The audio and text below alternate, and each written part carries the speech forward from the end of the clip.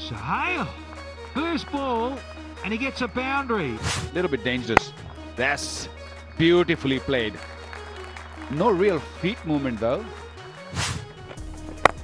Yeah, positivity. There's a lovely piece of timing and use of the feet from Sohail. There's Sohail, he's got all of it. He's after another one, he's too short again.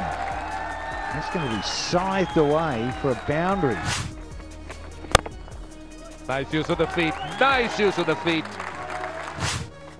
81 minutes. Now this time, how far has that gone? Punched. He's been very good. This is his strength. And now Pakistan are in the lead. Unhappy bit. This is hit over the bowler's head, but this should be taken at mid-on, and that is indeed the end.